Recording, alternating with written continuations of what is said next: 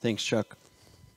We're in a sermon series right now on the Ten Commandments. Typically, we would preach through the Bible section by section, book from the beginning of a book to the end of a book. But once a year or so, we pick more or less a topical series to hone in on a theme that Scripture speaks about and turn it over like a diamond to see all that it's worth. We're looking at the Ten Commandments, one commandment per Sunday, and we're in the third commandment: do not take the Lord's name in vain. Typically, when we think about the commandments of God, especially the Ten Commandments, we see how short and brief they are. So we don't think much of them. Very simple, very plain, straight to the point. But that leaves us only considering the duty that we have to obey them. We usually don't meditate on them in a way to ever understand what purpose each commandment is driving us toward. And the third dimension, what kind of character and attributes and virtue should fill us up as we walk in our duty to God and to our neighbor towards the purpose for which God designed it. So we have an example up here to see if we've been commanded not to commit adultery. Well, what would be the purpose? I mean, is it simply enough that you don't cheat on a spouse? Well, no. We need to be walking towards the purpose which it is driving us towards, and understand that there's a goal that's intended here, which would help us understand with wisdom the discernment between different decisions, which might not be so clear. So, for example, to love your neighbor would be a goal. And yet, our heart is not left out of this calling. Jesus so often corrected the Pharisees, saying, "You are hypocrites." They were obeying the commandments. How are they hypocrites? Because he says, on the outside, you're whitewashed tombs. You're obedient to the commandments. But on the inside, you're full of dead man's bones. Your heart hasn't been changed. You're the same kinds of people. So we see character is also part of this dimension of obeying and knowing God's commandments. And so that's what we're looking at as we meditate on each commandment. Not only what is the duty, but also what is the purpose that it's driving us toward as a people and a society. And then what is the virtue? What is the kind of character qualities that should well up within us as we walk in God's ways? Let me pray for us as we look into this third commandment. Father, we are grateful to be called your people. We're grateful to hear from you today. Much better than hearing from me or any other person who could stand on the stage to speak. So give us eyes to see and ears to hear what your word has to say by your Spirit, so that we might behold the glory of Jesus Christ and be forever changed by him. And it's in Jesus' name that we pray to you. Amen. I continue to have a fear of heights, even though I've jumped off many things, and people would say I've conquered this fear. I'm still terrified of heights. It began when I was maybe 12 years old that I learned I was afraid of heights. A man from our church who was in the Army Special Forces back in his heyday had multiple sons, and so he took me and my brother out rock climbing. And he taught us how to scale a wall. He taught us how to tie the knots. He taught us how to rappel off a cliff. And when I got up to the top of the cliff, my knees were shaking. I was not going down that day, and I did not go down that day. I went back around on the mountain, and my younger brother, 3 years younger than me, just zipped on down like he was ready to join the Army Special Forces himself. I was terrified of heights. But something that man told me forever changed my ability to face heights. He told me at the top of the mountain, he said, it's actually the people who aren't afraid that get hurt. The people who aren't afraid are the ones who get hurt. So he was showing me fear is a good thing when it drives you to recognize something for what it is and approach it the proper way. If you have the right fear, you know where you can fall. Therefore, your confidence is going to be right on track. You can be more confident than those who are reckless when you are reverent, because you know how you can fall. Now, if we are reckless with how we use or misuse or even abuse God's name, we are due the righteous judgment that fools who jump off cliffs and reckless drivers deserve when they go about in their own way. They deserve the consequences for those actions. After all, the second clause in this verse, Exodus chapter 20, verse 7, "For the Lord will not hold anyone guiltless who misuses his name." And yet, this prohibition implies there is a proper use. Some people might think, oh, this is such a stern warning. Exodus chapter 20, verse 7, "Do not misuse the name of the Lord." We should never use it at all. But when he calls us to not misuse it, he implies there is a proper use, which directs us towards reverence for God and leads us into confidence before him. When we approach God with the reverence and awe that his name is due, we will actually be able to receive the benefits for what his name is given to us for. So let's see how, by breaking this commandment down, the duty of the commandment, the purpose of the commandment, and the character of this commandment. Now, although the New International Version of our English Bible says, "You shall not misuse the name of the Lord," the King James Version gives us a different angle, I think, and is a little bit more comprehensive when it says, "Thou shalt not take the Lord's name in vain." I'm sure that's how most of you think of this verse. Do not take the Lord's in vain. What does it mean to misuse God's name or to take it in vain? Well, listen to the use of this Hebrew word for vain and see if you can pick up a pattern. What does vain mean in how it's used in Scripture? Jeremiah chapter 2. "In vain have I struck your children, they took no correction." Jeremiah 4. "In vain you beautify yourself, your lovers despise you." Jeremiah 46. "In vain you have used medicines, there's no healing for you." Isaiah 29. "This people honors me with their lips, but their heart is far from me." Conclusion, in vain do they worship me. Did you pick up a pattern? What does the Lord mean in his use of the word vain? He means that there is an effort that you're putting into something, but there's no effect. There's no result. It was all for nothing. Using God's name carelessly or crassly is one way where the use of his name is all for nothing. It does not accomplish any of the purposes for which he gave it. So this elementary understanding of using God's name in vain, we think of using God's name as a curse word or a flippant phrase when we stub our toe, is absolutely relevant. It is absolutely applying to this commandment. Do not use his name carelessly. Do not use his name for no effect or for your own effect. There's a specific effect using this name is meant to have.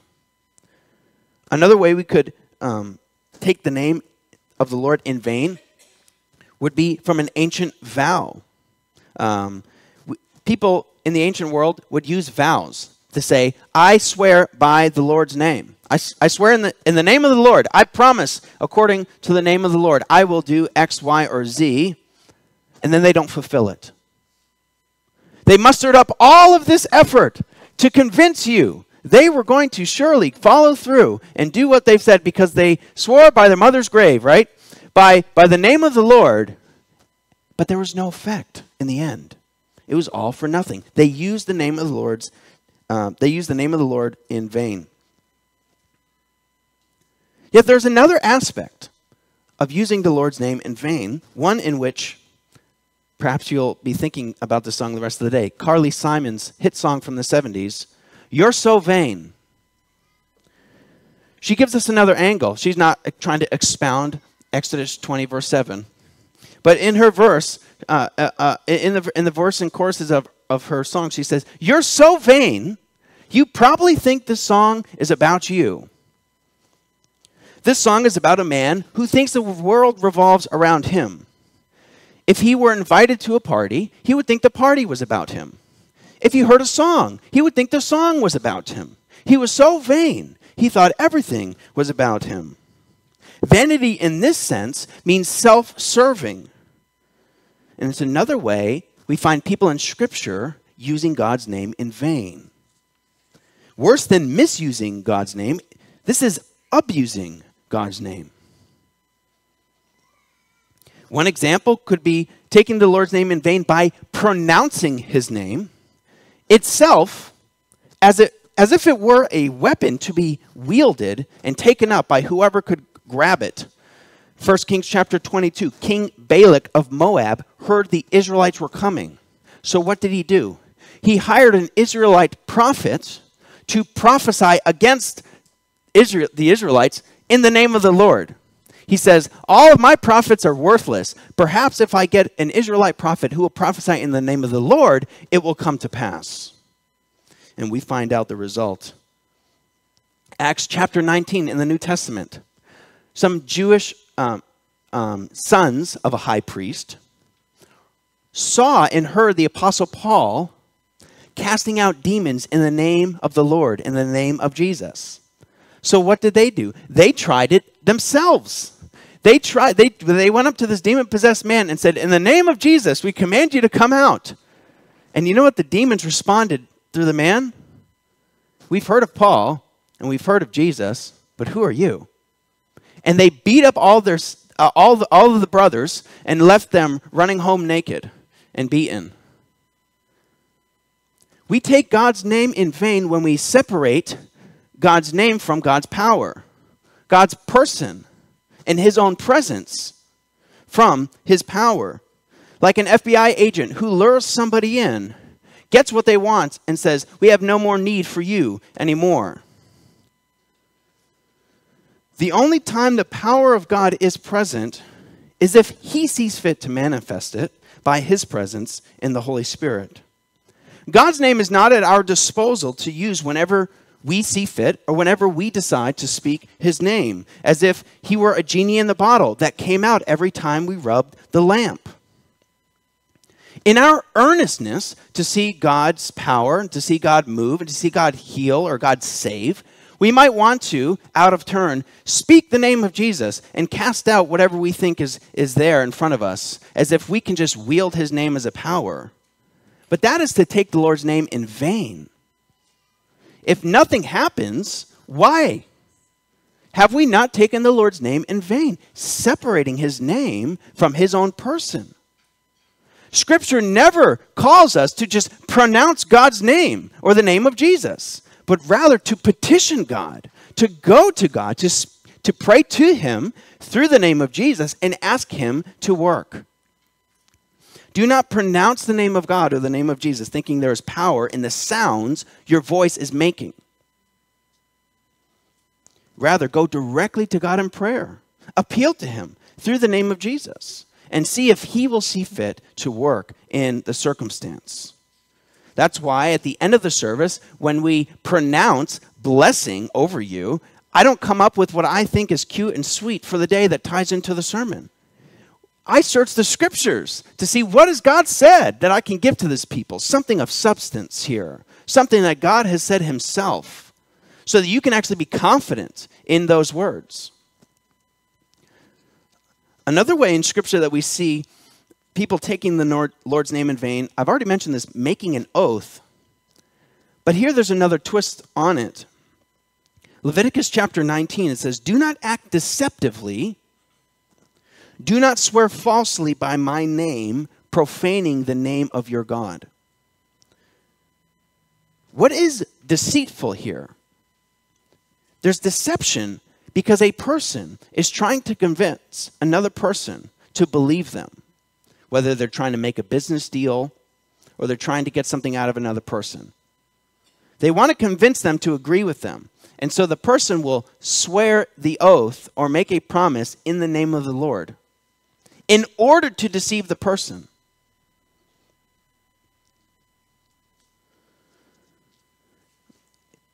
Unfortunately, this is not too far from how we might use God's name today. Jesus says in Matthew chapter 5, stop doing this. You're only heaping curses upon yourself because you're not actually fulfilling what you said you would do in the Lord's name. It would be better for you to let your yes be yes and your no be no. What is Jesus saying? Why don't you just have the kind of character that people believed, rather than needing to make up all this stuff to compel somebody, convince them that you're really going to follow through. We might not say, I swear in the name of the Lord to somebody, but we might say, God told me. We need to be careful saying those three words. God told me. Let's at least take a step back and say, I feel God telling me, or perhaps God is saying, or just say, I just feel this way. I think this is a good idea. What God has told us when we're trying to make decisions in life is to bring a multitude of counselors into the situation. What God has told us to do is to love our neighbor. There's so many things God has told us to do very clearly. And we can say, God told me to love my spouse. There's no debate about that. But when it comes to making decisions that the Bible does not direct us in, we should be careful to say, God told me, lest we use his name in vain. Lest we go about our way convincing other people that, no, God really did call them to do this or leave here or go there or buy that. All for nothing. Just for them to be destroyed by their situation. Did God really tell them to do that? We find out in the end if he did or not, and whether or not they were using his name in vain. Be careful by saying even simple things like God told me. There are so many other better ways that we could communicate what we feel we're being led to do. It's not as if the Holy Spirit does not lead us and guide us and direct us. Ephesians chapter 5 is all about walking in wisdom by the Holy Spirit. He says, be filled by the Spirit. Find out what is pleasing to the Lord. The Holy Spirit leads us. Absolutely. And we should seek and ask for God's guidance. But to say God told me, we just need to be careful about that. What do we really mean? And is there maybe a wiser way we could put it? When we misuse and outright abuse God's name, we miss out on the very purpose for which he gave it to us. That we might know who he is, number one, and number two, come to him for all that he is. God gave us his name so that we might take it up, so that we might use it, but for two specific purposes. That we might know who he is, and then that we might come to him for all that he is. We see a final sobering example of people taking the Lord's name in vain and missing out on this ultimate purpose to be redeemed by the name of the Lord. Jesus said in Matthew chapter 7, not everyone who says to me, Lord, Lord, will enter the kingdom of heaven, but only the one who does the will of my Father. Listen to what they say to Jesus. On that day, many will say to me, Lord, Lord, did we not prophesy in your name? Did we not drive out demons in your name? Did we not do many miracles in your name? Then I will announce to them, I never knew you. Depart from me, you lawbreakers. Well, what law did they break? They at least broke taking the Lord's name in vain, because it evidently didn't help them. They were cast out in eternal judgment, despite having used the Lord's name so many times. What did it matter in the end? It was all for nothing, living a life proclaiming the Lord's name in all of these ways, thinking that we're in his good grace. All for nothing. They missed the purpose for which God gave us his name, to know him, to actually know him. Isn't it interesting? Jesus said, I never knew you, so that we might know him. But second, so that we might come to him and receive redemption. So we see this as we turn now toward the purpose. Jesus gave us the alternative. He says, pray like this, our Father in heaven, hallowed be your name. That's the alternative. May your name be treated as holy. In my life and in the world, may your name be treated as holy. We can take up God's name for something.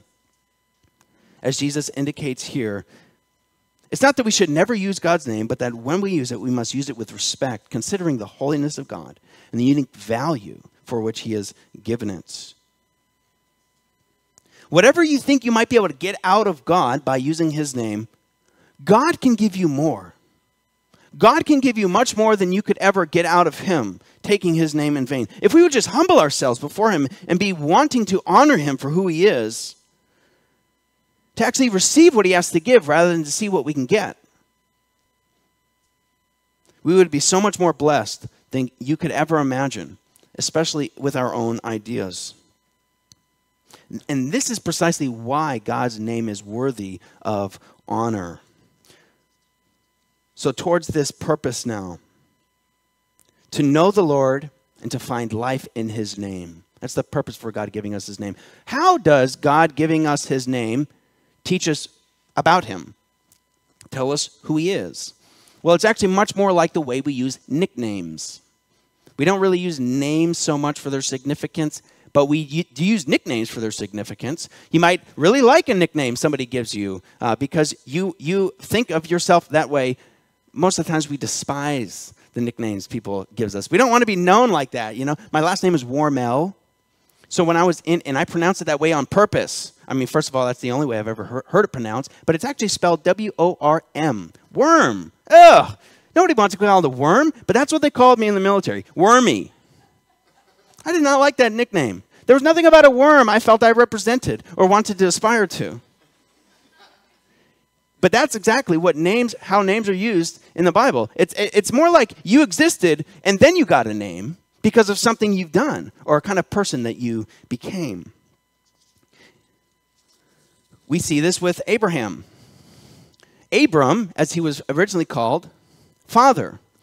But then when the Lord gives him a promise, says, I'm going to make you a father of many nations, the Lord changes his name in a way by adding the plural to the end of his name to be called Abraham. Now he's the father of fathers. We see this with Simon, one of the Lord's disciples. Jesus changes his name later to call him Peter, which means rock. He says, because on this rock I'm going to build my church. So it is with God's name, though in the reverse order, because he had all of his characteristics and attributes eternally, though he wouldn't reveal a name or pick one for himself until later on in time. His name is merely reflecting who he is, which is why he chose the name Yahweh as his favorite name, as his preferred name, because it means I am who I am. He called on Moses to confront Pharaoh, to lead the Israelites out of Egypt. Moses asked, what's your name? So I can tell Pharaoh about who sent me. God said, tell him Yahweh sent you, which is translated I am, or I am who I am. And although God would be known by his people through many different names to describe many different characteristics and attributes which he carried, he preferred this comprehensive yet very concise name, Yahweh. I am. What does I am mean? Here's a few thoughts. God is self-existent. He never came into existence. He's always been presently existing. He is self-existing. Nothing brought God into existence. Rather, God is the first cause, the one who brought everything and everyone into existence. He exists eternally. I am also means God has no potential. You and I hope that we all have potential. God doesn't have any potential because he already is all that he could ever be. He's already filled up and completed himself. He could never be more or less than what he is. We might think of doctrines like the immutability of God, which means God can never change because God is. And this means for us, we can always rely on God. You and I aren't always is, are we? So people might think more or less about our reliability, but God is. He says, I am. He's always reliable. He never changes because he has no potential. He's already filled up everything he would be. This is why when writing on the third commandment, thinking about the name of God and how it communicates what he's like, author Michael Horton titles the chapter, when he's writing on the Ten Commandments, he titles it, Guarding God's Reputation. The third commandment is about guarding God's own reputation to the world in how we use his name. Because all of the names of God are tied to his person and his work, who he is and what he does. They are meant to introduce us to the fullness of who he is. And at this point alone, we have enough reason to take the third commandment seriously. As I said, this elementary understanding of taking the Lord's name in vain is absolutely legitimate. Using God's name as a curse word or with a passant, flippant phrase.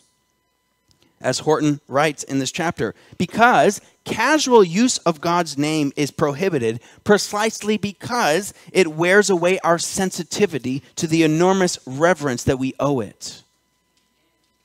One purpose for God revealing his name is so that we might know him for who he is. And if we knew him for who he is, we would fear him, we would respect him, and we would seek to honor him. We would flee from the idea of trying to use his name for any sort of self-serving purposes that we might have. And when we see God for who he is, we are exposed for all that we are not.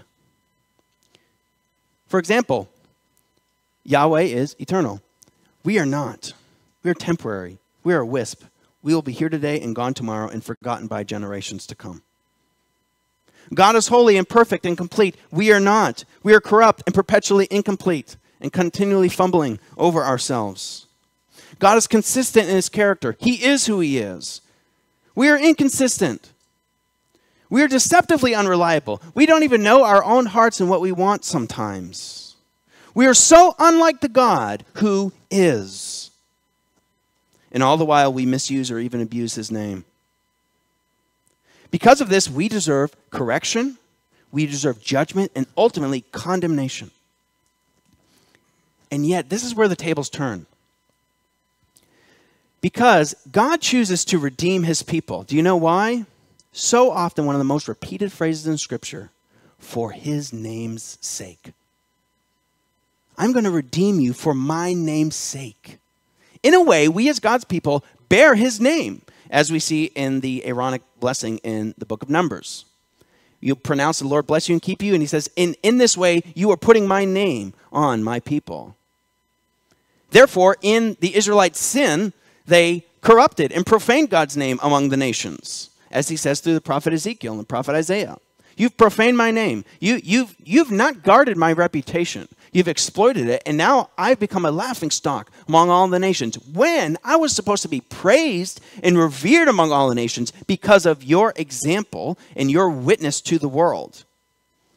Therefore, he says through Ezekiel, for my name's sake, I will bring you back.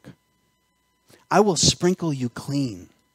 I will fill you with my spirit and cause you to walk in my ways. This is the purpose, in order to vindicate his own name. And he does this through giving himself even more names to come. Through his son, as he said through the prophet Isaiah. You are my people walking in darkness, having been washed over through the judgment of other nations coming in your lands. The prophecy comes, but you've seen a great light. And the light has dawned on all those who were once living in darkness. For a child will be born to us. A son will be given. The government will be on his shoulders. And he will be named Wonderful Counselor, Mighty God, Eternal Father, Prince of Peace. Because God's name is holy and worthy of honor, he chose to redeem his people and not condemn them. And he did this by becoming like a human being. Truly God and truly man, through who we know as Jesus.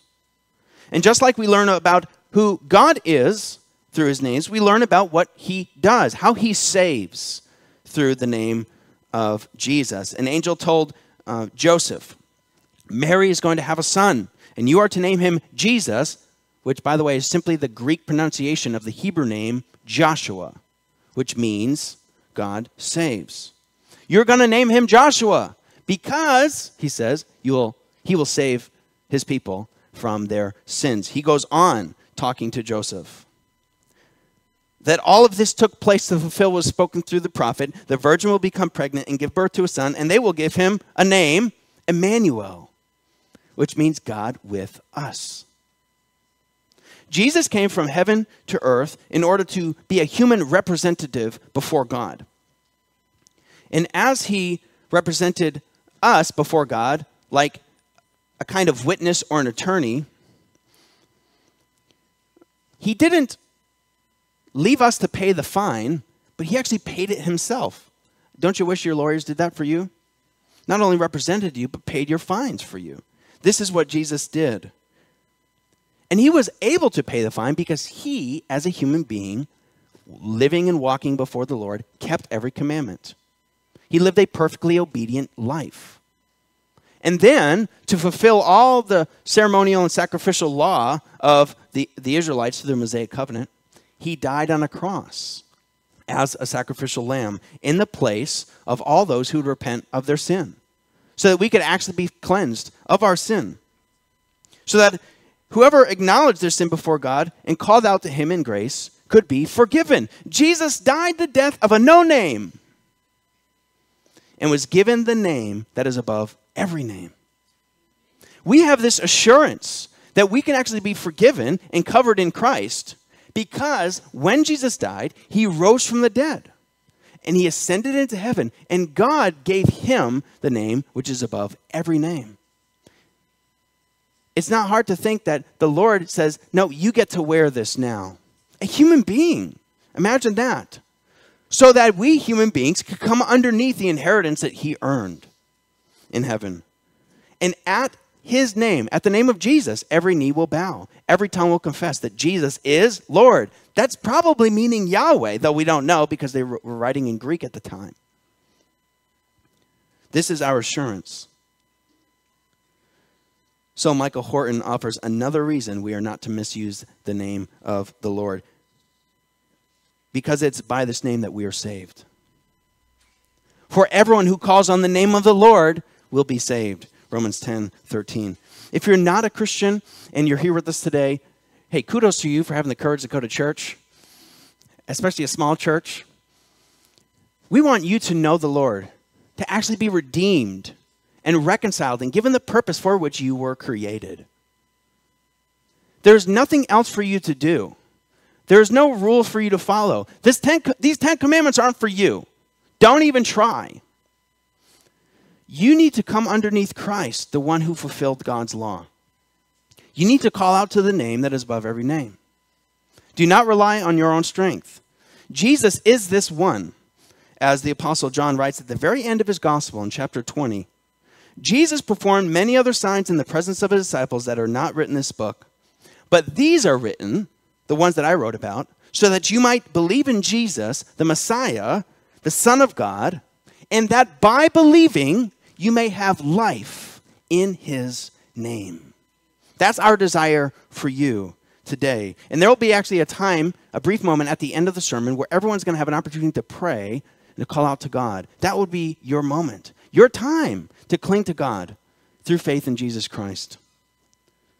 Now, walking with the Lord as Christians, we have the commandments, right? These are for you. It's not like we graduate from the gospel to the law, but the law of God directs us in our life so that we can know what is pleasing to the Lord. And although we have been freed from the condemnation which comes from the law, God gives us this direction. But it's frustrating because we're still wearing the corruption of sin and death in our bodies and seeing it in our world and society. We're still wearing this corruption from which we have been liberated, in which we will only experience final liberation in the resurrection. This is where God's name comes to us as an ever-present help. As Chuck read from Psalm 145, the Lord is near to all who call on him, to all who call on him in truth. That means with sincerity, without calling on him in vain. He fulfills the desire of those who fear him, and he hears their cry and saves them. Or Proverbs chapter 18, the name of the Lord is a strong tower. The righteous run to it and are protected. And this is why we as God's people pray in Jesus' name. It's not because God needs to hear it, but because we need to hear it. We need to remember that we are going to God through Jesus, lest, on the one hand, we come in irreverently, forgetting about Christ and all that he has done, or, second, be held back and not think that God cares to hear us. When we pray in Jesus' name, it reminds us God is our Father because of Jesus, who longs to hear his children. Now, I would not appreciate it if All the children in Sandwich came into my office whenever they wanted. I would need to get some things done, and it might be nice from time to time, but eventually I would probably either change a new secret office, build a bunker or something, or just have a sign. Except for 2 kids. My kids. They'll probably have a key one day. They can come in any time as my children. This is why we pray in Jesus' name. Lest we get it twisted. Lest we put the law back on ourselves and think we approach God our own way on our own merits, or be too timid to come to him altogether. Are there things in life that you think are too little for this awesome God to hear? There's nothing too little for him to hear when you come to him in the name of Jesus and speak the words, Our Father. The Lord told us his name so that we would know what he is like and come to him for all that he is. Now finally, character. What kind of character or virtue should well up within us as we walk along God's ways towards the duty or towards the purpose and goals for which he gave his law? As a young child, we'd go to my grandmother's house for Christmas Eve every year in Vermont, and we would get the talk. You better behave yourself. And if we practiced the belief in Santa, they would have probably said something like, Santa's still watching. You better behave.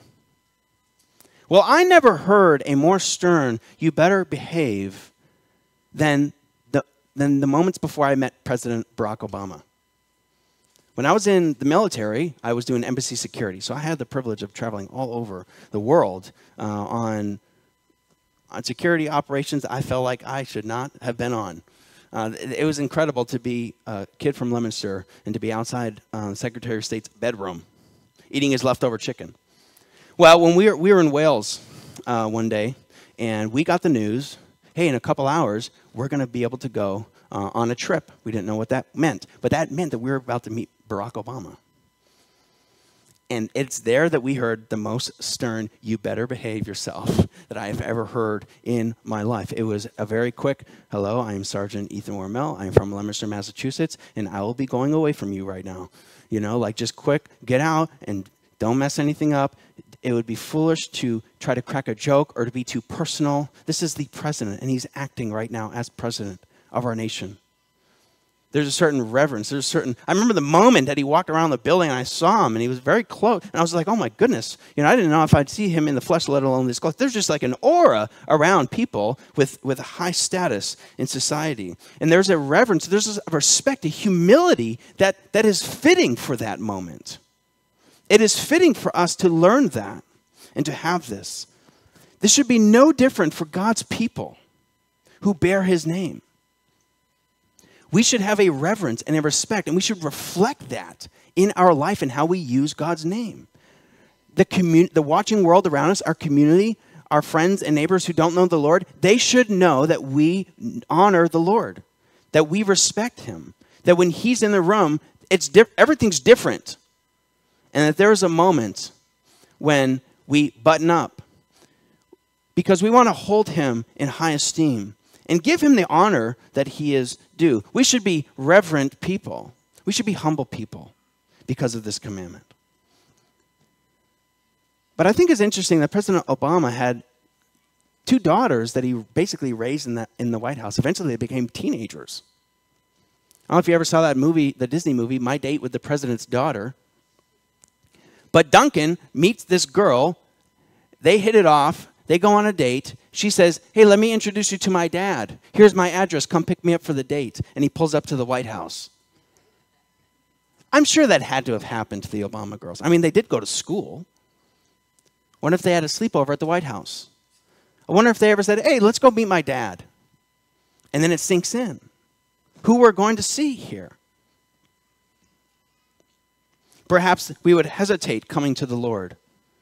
Perhaps we would hesitate and wonder if we deserve to be in his presence or if we're qualified to be there at all. But being a child makes all the difference. Being a son or daughter makes all the difference. I would never walk into the president's office on my own. But if I was behind one of his daughters, perhaps I would. There'd be a completely different view of me being with them. So it is with Jesus. That's why Jesus came, to become a human being, so that we could kind of hide in his wake, if you will. The theological term is to be united to Christ, to be united to him through the Holy Spirit, so that we can come into God's office, so we can be with the Lord. And because of this, look how it shapes us. It shapes us into confident people. We should be reverent, but we should have a certain confidence about us. We shouldn't be wondering if something's too little for us to bring to God. The Apostle Paul writes in Ephesians 3, in Christ we have boldness and confident access to God. The author of Hebrews writes in Ephesians chapter 4, since we have a great high priest who has passed through the heavens, Jesus the Son of God, let us approach the throne of grace with boldness. Imagine that.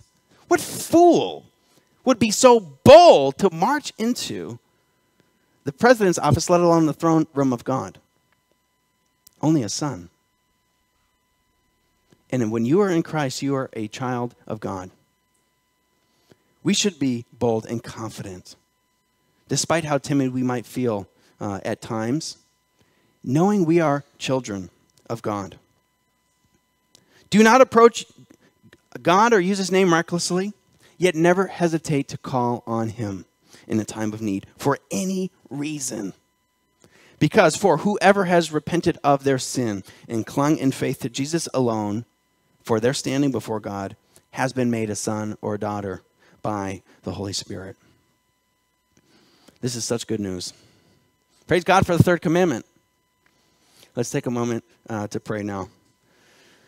This is time for you to pray. I think I'm done praying for you today. It's time for you to pray for you. Is there a way that God has called you to respond to him? Is there something that has been prompted in your heart by the Lord, perhaps? Is there something the sermon made you think about that you need to pray about? Let's take a quiet moment to respond to God in prayer. Praise him for who he is. Repent of sin that might be in your heart. Cling to Christ again. Be renewed by his grace.